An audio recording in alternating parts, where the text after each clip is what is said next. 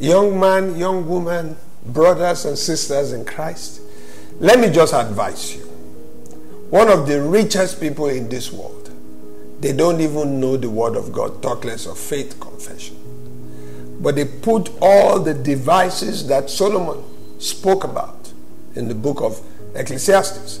They put it together without reading the Bible. They don't even know there's something called Ecclesiastes. But they happen to, by concubinity, they happen to put devices together. Now you as a child of God, you can make money the same way they have made money, but you must have devices. You must have plans, ideas that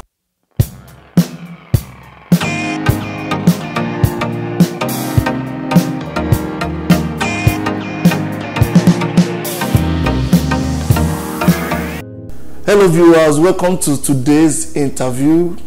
I want to start this interview with a word.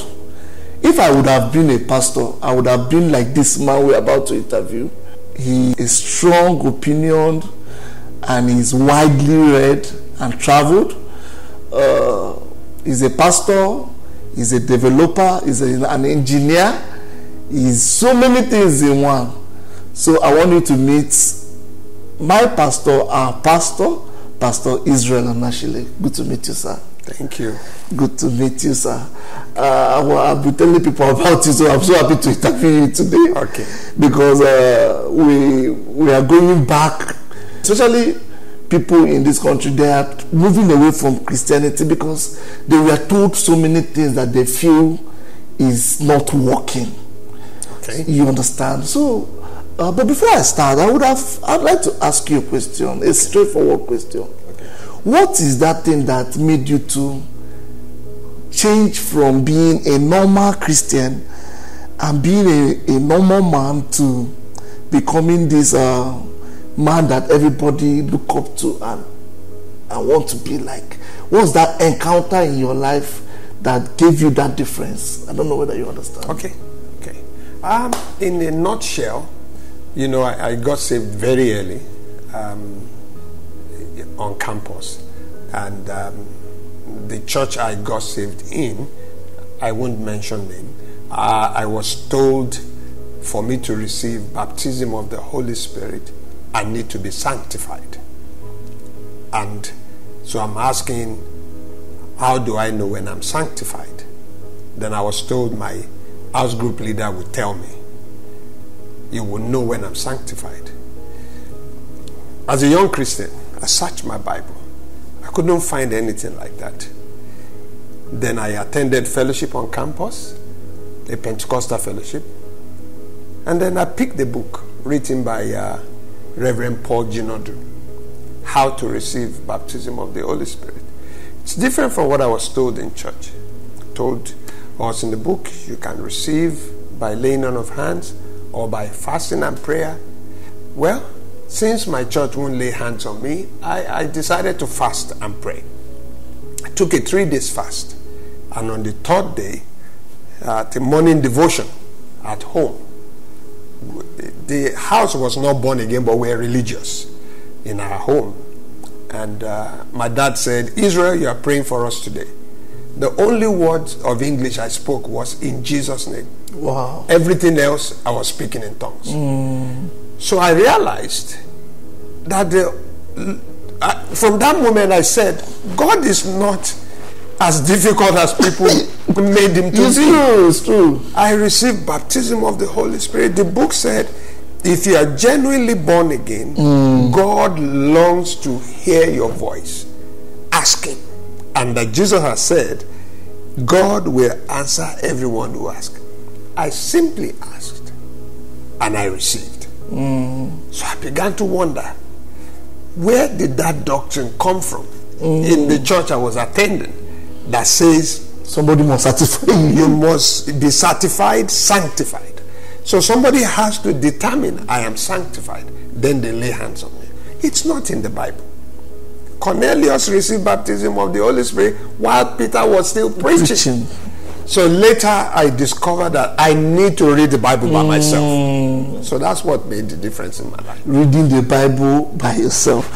So because so many people don't read the Bible by themselves, and they have jumped in so many beliefs. Yes. And it seems when they try it and it's not working, they blame it on Jesus. And some people say Jesus is not working, Christianity is a scam, and that's why I'm interviewing today, because there is one that I want us to address today, and that one is positive confession. Okay. So is positive confession a scam? And if it is not, where did we miss it? Let me give you a little background of what I'm saying. We grew up in Nigerian church believing that if you see a car pass and you like the car, you go and touch the car and say, I receive it in Jesus' name.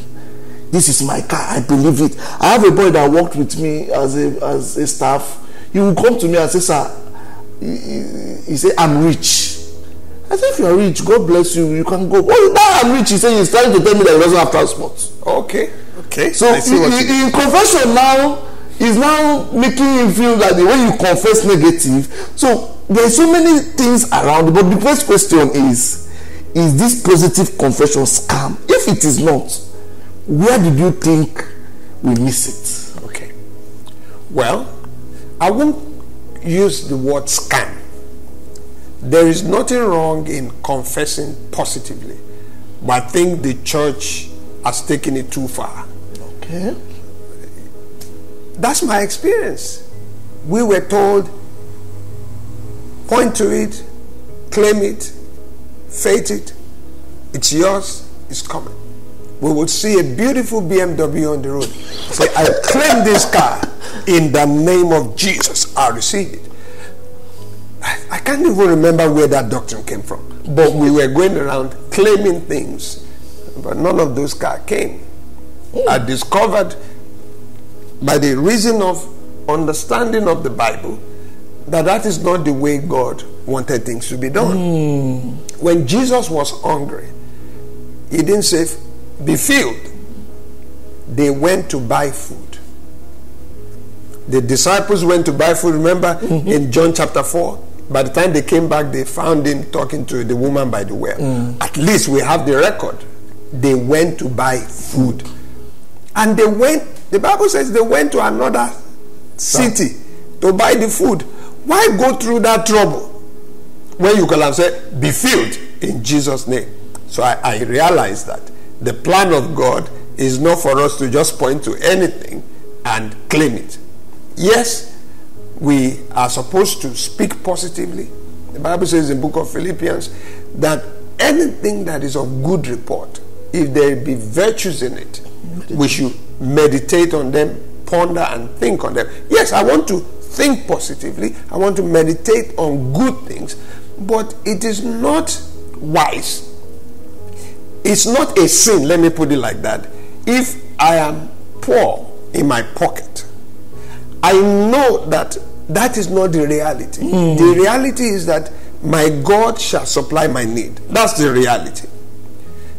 But at the moment, my pocket is empty. So me saying I'm loaded will not put money in my pocket. My understanding and my belief is what will put money in my pocket. My God shall supply all my needs. And so when I want to meet you, I will tell you my situation, because God may use you. My brother, I'm a bit low on cash. I don't know if you can be of help, or you can point me in the direction of a good job. If I speak, you might go. I remember when I just moved to England. I've been born again before I went to England, and I was at home. My friend would go to work, and I told them, guys, I need work. I didn't come to London to watch television, you know. And he just came home around 10 o'clock. He came back. He said, Israel, get up. They're interviewing people at our workplace today. I went with him. I got job that day, started work that day. I didn't get the job by saying I have a job. I have a job. I woke up in the morning, made my request known to God. Father, I need income. The little cash I brought to England is fast running out. I need income. And thank you, I've received it. You see, that's where the faith comes in. Okay. I thank you, I've received it. Why am I thanking him? Because he has heard me. Jesus said, Father, I thank you that you have heard me, that you hear me always. But he didn't say, I thank you, Lazarus has arisen. He said, I thank you, you hear me always. Then he spoke. He said, comfort. You see, so if I want job, I won't say, I have job. I say, I speak to God. I say, Father, I thank you because you have heard me. I know job is on the way. So if you see me, my positive confession is job is on the way. That's my positive confession. But while I'm saying to you job is on the way, if there's no money yet in my pocket, I'm not going to say to you I'm rich, because that's not what brings the money. It is the prayer that I pray that will bring the job or the income or the support that you need. And some people think, oh, because I have prayed, if I now say to a friend I am poor in my pocket, I have cancelled my prayer. That's foolishness. It's foolishness. Because the Lord you are dealing with is not subjecting it to, angel, what did he say? He said he's poor. Okay, don't answer that prayer anymore. God doesn't work like that. Yes, I hear you. You understand? So my belief is, make your request known, be positive minded, it's coming. And when you tell somebody, oh, I have headache, it will not negate your prayer. Your prayer. I've been saying for almost 40 years, and what I'm telling you has always worked for me. I remember when I told one of my pastors and the elders, I said, I have this terrible headache. My head is pounding. And they said, why are you confessing negative? That's the typical source. I said, it's not negative. I'm confessing fact. Reality is what God has done. He has healed me by the stripes of Jesus. That's the reality. That's the truth. But fact is that right now I have this pounding headache. I said to him, what shall we do about it? If I say to you, my head is fine, you guys will go around doing what you're doing. But if I say to you, I have this pounding headache, then you should know what to do. The Bible says the elders should pray for him. You understand? And the prayer of faith will heal the sick. So my confession is not negative. I'm just speaking fact. So you can now use truth to surmount the fact. That's how it's supposed to be. So reality and facts. Reality is what Christ has done. Yes. The fact is what is happening. What is happening immediately. Thank you so much, sir. You're welcome. I have a short story to tell you, because as a young man I've been analyzing this thing, because I have two sisters that stay in a poor area. They want to relocate to a better area. Okay. So the other one is loud, confessing, I don't belong here. This is not my place. This is not my thing. Do you understand? The other one doesn't like the place because they are my choir members. I'm the choir leader. So what happened was the other one was saving money. Okay. While the other one is confessing. Okay. So at the end of the day, the other one moved. The one that wasn't confessing. That wasn't confessing. While the one that is confessing is still there. So that is where that brought me about this question about faith and work. The Bible says faith without work is dead. Yes. And I want to ask, is work without faith dead? Because I want us to bring it to perspective. Okay. Because I like that.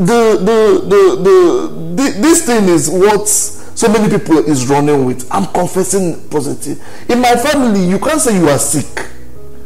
My mother is so sure that you can never say it. Even till now, I say, Mommy, I'm not feeling. She says, stop confessing negative. So I've met her. So I want us to bring it into perspective. The place of work and the place of faith. And is this faith must you be talking and talking, or is it something that has to do with hearts? So my question is, faith without work is dead, but is work without faith dead? Okay, very good question. When the Bible says faith without works is dead, the Bible is talking about a corresponding action that goes with what you claim you believe. What you claim you believe. Yes, faith. What's faith? Believing that God is able to do what he has promised. The Bible says, Abraham, being not weak in faith, but believe that he who has promised is able to perform it. That's the definition of faith. It's called father of faith. And so if faith is having a strong conviction that God is able to do what he claims he will do, faith then is that knowledge, your conviction in that knowledge. That's faith. Okay. But that faith in itself, which is conviction, the Bible says Abraham being fully convinced. That's faith. Conviction in that promise. In that knowledge of God said he will. That's faith. But that conviction, which is faith, on its own will not bring anything your way until you even pray. Okay. So work in that sense is first pray. You can't say by his stripes the Bible says I'm healed, so I can't be sick. No, when you are sick, it doesn't change your faith. Your faith is conviction that the stripes of Jesus heals. That's your faith. Now apply the faith. That's why James called it a prayer of faith. We heal the sick. He didn't say faith will heal the sick. Faith on its own can't heal the sick. No, that's not what the Bible says. Faith on its own is conviction God can. That's faith. But prayer of faith, that's now the works. The prayer, that the works you do with the faith you have in this moment is to pray. The person who needs something, who has also prayed, I say to you, there's still work to be done. For example, you cannot have somebody bring food for you because you have prayed, so food has now come. You can't look at the food and say, I'm filled. I am filled. Oh, my tummy is filled. I don't think anybody needs to advise you. You need to move closer to that table, pick the spoon, and put the food in your mouth. Why did you walk? So, you see, we have common sense that tells us certain things. Paul wrote 2/3 of the New Testament. And the man who wrote 2/3 of the New Testament, the man who wrote most of the things that we prophesy and confess, my God shall supply my need. The man didn't sit like the sister you told in one place. You understand? He knows that God backs up your faith that is accompanied with works. He says, my God shall supply your need. If God will supply your need and you will claim what the man says, but you are watching the man who made what you are claiming, he is working. It is utter foolishness on your part to be claiming what another man said and the man is working. It's like a man that says to you, oh, the road is safe and the man is running this direction. Concordability should tell you, sir, is there any reason you are running this way? Going this way. Okay. Somebody says to you, the road is fine and is running this way. Ask a question. Somebody says to you, my God shall supply all your need according to his riches in glory. But the man says, I have shown you by walking. He was a tent maker. When he arrived in a city, he used his wisdom. He saw some Jews who were tent makers. Oh, he said, well, I have learned this trade. He went to them, Aquila and Priscilla. He went to join them. Say, oh, I'm a Jew like you. I'm a believer. like you, and I'm also a tent maker. The man did not, he came to preach in that city. He came to preach. Oh no, Paul has no other mission. Jesus told him from the time of his conversion, I am sending you to the Gentiles. He has no other mission. Say, woe before me if I do not preach the gospel. That's the only thing this man would do. When he got to that town that he wants to preach, he knew he has to eat. He could have said, God sent me here, food is coming. And he will be looking out for who will bring food. No, he did the first thing. Joined himself to a trade, worked with his hand, and God met his need through the work of his hand. The Bible says, God shall bless whatever you lay your hands upon. That is what we put the faith on. Faith is conviction he will do what he promised. What did he say he will do? I will bless whatever you lay your hands upon. So if you keep saying, I am moving out of this environment is too poor for me, I don't befit, I'm a princess, I'm a child of the king, I'm not living here. Oh boy, you will live there. Because that faith is not buttressing and boosting anything. Faith is what catapults your work.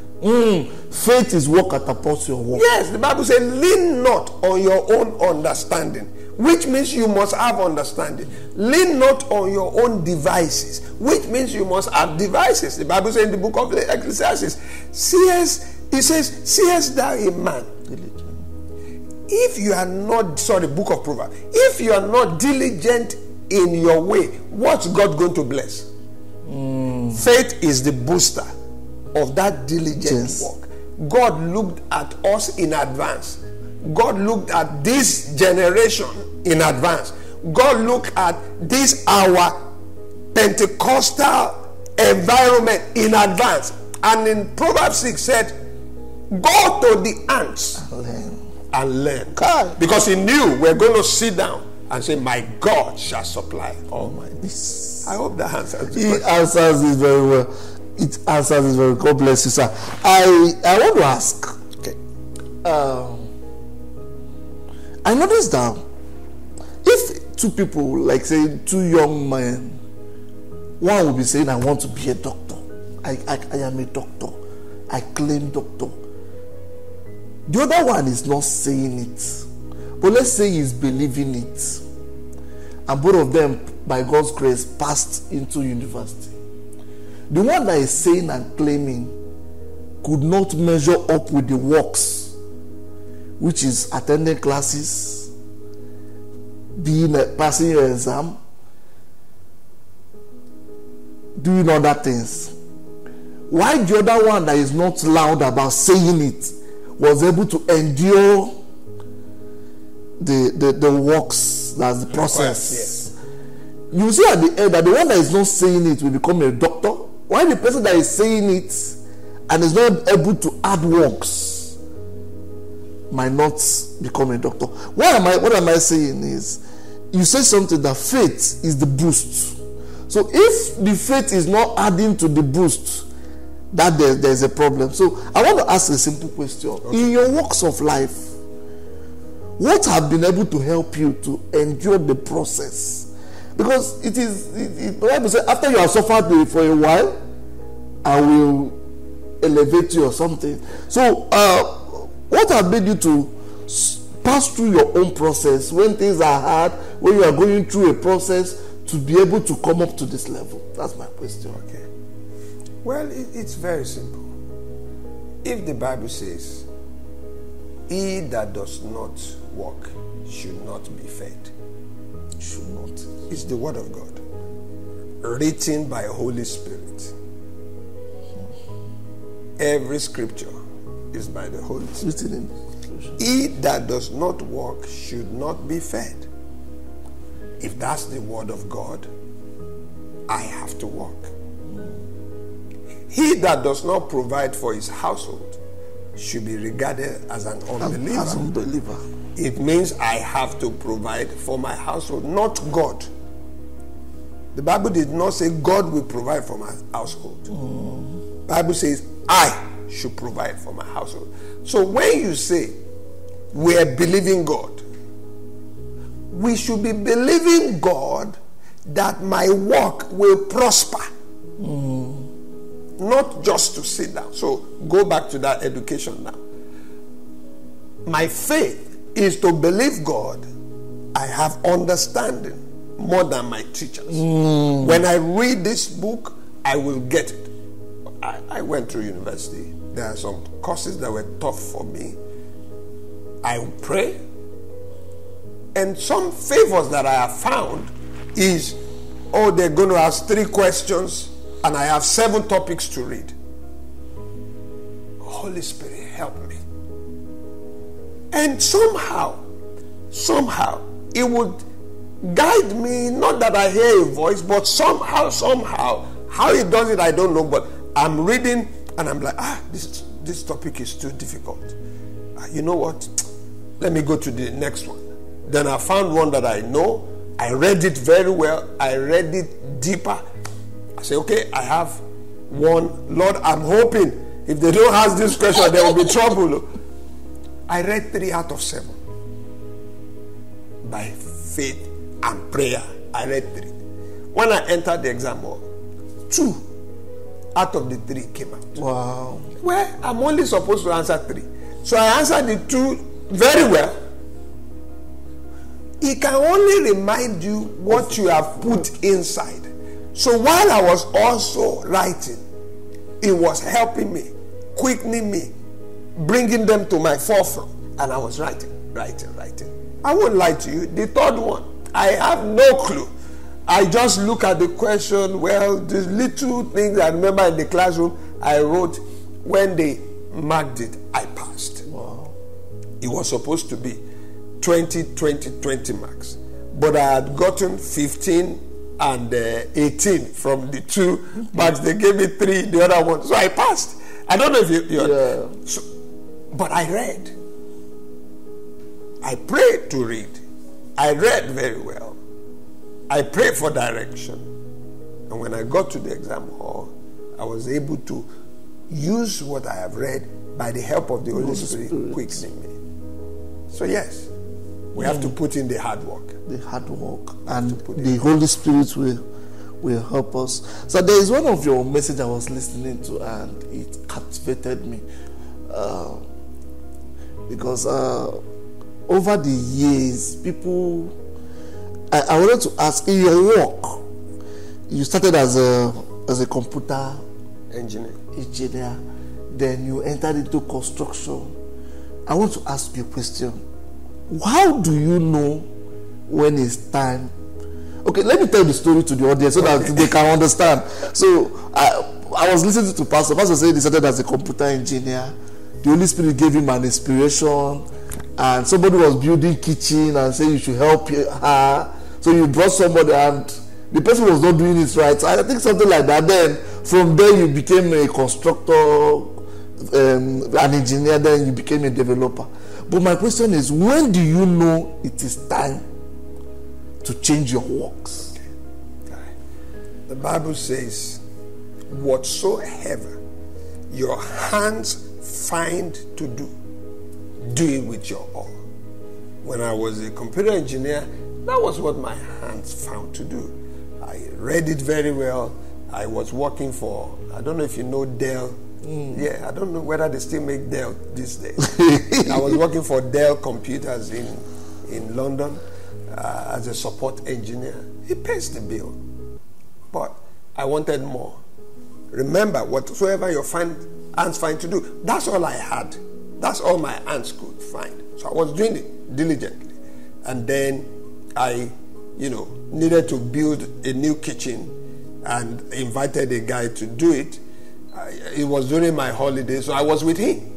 I enjoyed what I saw. I liked it. I participated.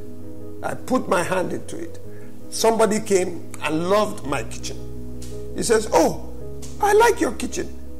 I would like to do something like this." Because I had participated, I said, "I can build your kitchen." "Are you sure?" I said, "Yes." The lady gave me the contract to build the kitchen.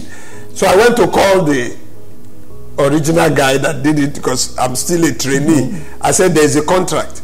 Me and you, we will do this kitchen together. Okay. And I will still continue to be your journeyman, and so on and so forth. So we took the job. But as God will have it, I gained more experience, because now it's a contract. I had to apply. I was cutting wood. I was doing this, doing that, applying the glue, everything the man was telling me to do. He wanted me to hands-on. And when the lady came, she met me physically doing it. Yeah. And then somebody loved the kitchen and said, oh no, the same lady now said, can you do an extension of my BQ? I said, yes, I can. Obviously, this is no longer kitchen. I went to look for a bricklayer, and we came together as a team. But obviously, this time around, I know it's no longer child's play. I had to go online and read and read. Before the contract started, I had done 2 weeks course online on construction. Wow. But crash course. So by the time the bricklayers were working, I was already speaking. One guy came to check me on site. He's an architect. He said, Israel, it's like you have flair for this thing. The Bible says that the steps of the righteous are ordered by the Lord. When they say you have flair for this thing, you can go into this. I believe God used him. So how do you know? You will just know, because somehow God will orchestrate things. You will just say, you feel. The Bible says you will hear a voice behind you saying, this is the way, go into it. The voice may not be, my son, my son. The important thing is to hear it. And what did I hear? I heard an architect friend who said, Israel, it's like you have flair. He saw me the way I was directing the bricklayer. He said, you have flair for this thing. Why don't you go into this thing? That was how I now decided to go and do a conversion course, construction. Wow. And I went to it full time. I was doing part-time, computer, full time. Then I was making more money into construction, so I gave up computing. And long story short, from there I started building houses, because I have my certificate now, and started building mini estates in England, and then moved to Nigeria to do the same thing I've been doing. That's so nice. That's so nice. There is this message I was listening to. Somebody said your thoughts brings your word, and your word, that's your voice, controls your action, and your action controls your destiny. Your thoughts controls your word controls your action, and your action controls your destiny. I wanted to ask a question. The place of talking, of word, especially the way we do it in Pentecostal, is it a must? I don't know how to explain it to you now. You are loud.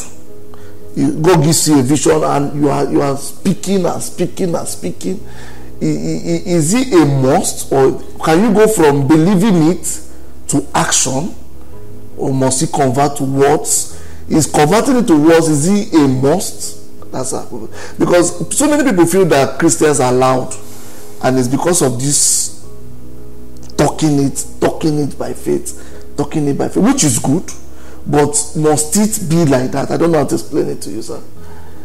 When you talk and talk and talk, especially in your own home, you are quickening yourself. In your home? In your home. Okay. For example, the Bible says, he that speaketh in tongues edifies himself. Jude says, building up yourself. Praying in the Spirit. Praying in the Spirit. Praying in the Spirit is not for people, it's for me. I'm building myself when I'm praying in the Holy Spirit. I'm edifying myself. So Corinthians saying the same thing. Jude is saying the same thing. When you speak in tongue, you edify yourself. The same thing with faith talk. Faith talks which we call confession, it's not for the purpose of that confession is what will bring the reality. As I confess, I am above, I am not below. I am edifying my spirit man. So it's supposed to be within you, not it's for the public. No, it's for me. Okay. The Bible says, and David stirred himself. The stirring of yourself is for your own spirit man. You understand? Of course, when he met the Philistine, he said, you this Philistine, I will feed your head today. He wasn't doing positive confession. He was actually saying what he believed God is going to do. It is not the saying of David that now did it. David was saying it because he believed God is going to do it. So if I say to you, I am going to be a billionaire, I am not confessing and with that confession to become a billionaire. I am confessing I have seen from the word of God. I have seen what grace can do. I have seen what blessing will do. I have seen what hard work will do. I have seen what diligence will do. I now know if I combine all of this, I can make it. I am going to be a billionaire. Wow. So that confession is coming from somewhere. Somewhere. It's not that I just say I'm a billionaire. My brother, I'm going to be a billionaire. Trust me, I'm going to be a billionaire. That is it's incantation. It sounds like incantation. But a real confession is for you. I'm in my room. I'm pacing off and down. I am rich. I'm above only. I refuse to settle for defeat. I say no to defeat. In the name of Jesus, I'm charging my spirit man. So when I go out there and I meet obstacles, I have told myself, I refuse to fail. So when somebody is telling me no, I'm looking at this situation. What is this I'm saying? No. You understand? I go to a corner, I go and pray again. Father, I reject this no. I reject this refusal. Do something about it. I come back and say, my brother, let us look at this figure again. And God intervenes and they give me a yes. It is not my confession that did it. My confession has built me that I am not taking no for an answer. So you just hit a point. Thank you, sir. Because it's getting clearer. It's getting clearer. So when we hear men of God say, like you hear somebody say, I cannot be poor. It's not for you to go and copy it. The person is speaking from his own, from what he's standing on. Yeah, wealth of knowledge. I cannot be poor. I always say to people, I can never be broke. I am not doing a positive confession. I can never be broke. That's just the truth. Take today, I can never be broke. Why? I understood those 5 things. I know the place of blessing, the place of grace, the place of wisdom, the place of hard work, the place of resilience, and all those things. I know that when I put all those principles together, it must work. Practical wisdom. So when you work with devices, you sit down, you look, analyze, and yes, it makes sense. You add grace to it. Blessing comes upon it. Blessing is that amplifier of that which you have worked out. If you have not worked it out, you don't have devices. What's blessing going to boost? Nobody told Isaac how to plant. Angels didn't do the planting of the beans and rice or whatever grain Isaac planted. The Bible says Isaac planted and God blessed it. If Isaac left the grains in the kitchen, it will remain a grain. It's just wow. That's the word of God. Wow, I'm blessed. So the confession should start from your inner self, and it's supposed to be built on something. Yes. Because I have some people, some musicians will tell me, "Don't worry, I will blow. I will be popular." I will just look at him and say, "Does this guy know what it takes? What you will stand on?" You understand? If you know what I'm getting from what you're saying, if you know all the ingredients that you stand on, you can say it with conviction, not just a word of mouth. In fact, can I add this? Please, sir. You mentioned an artist. You know how to write the song. You have a good voice. You have done your voice training. You can hit the note. But you also know there's something called a hook. So the song you write, does it have a hook? Does it have a melody that can stay in the brain?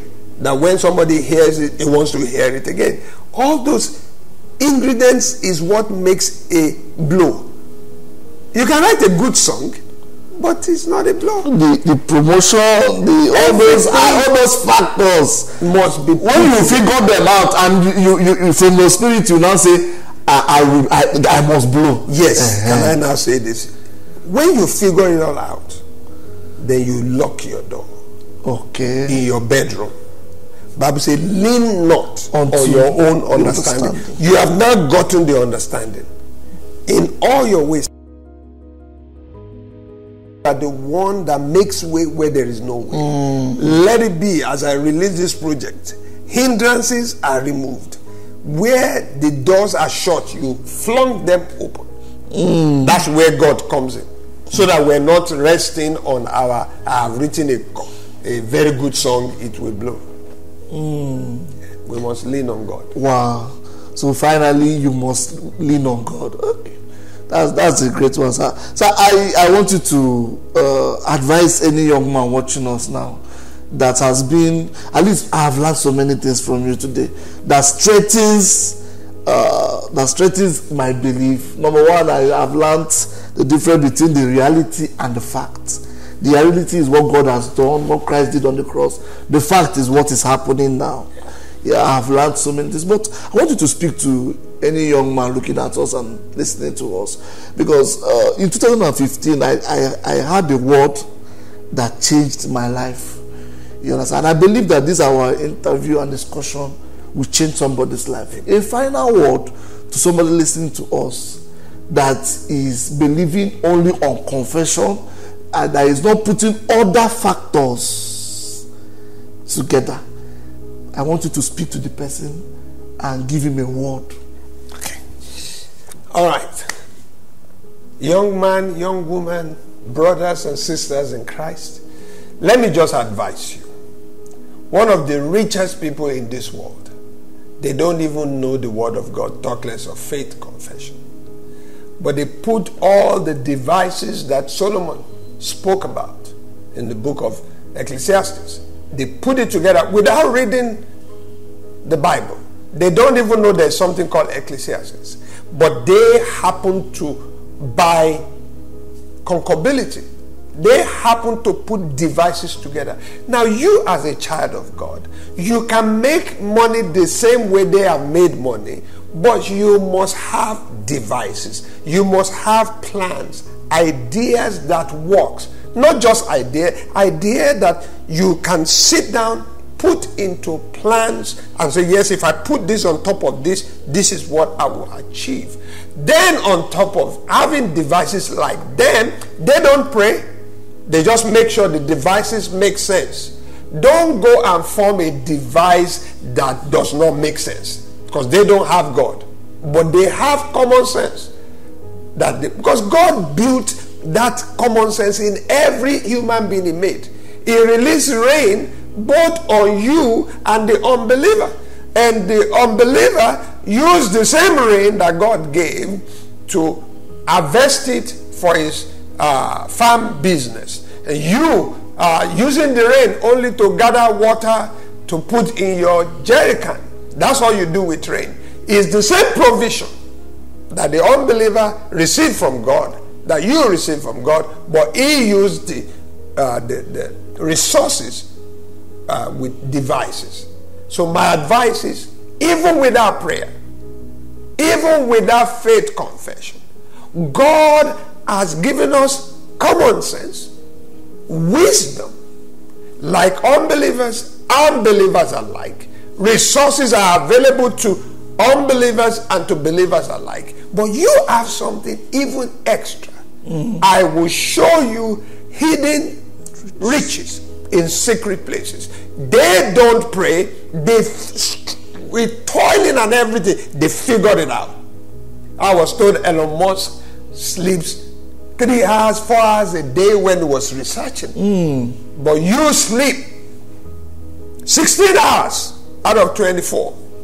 And the remaining 8 hours, you spend it at night vigil.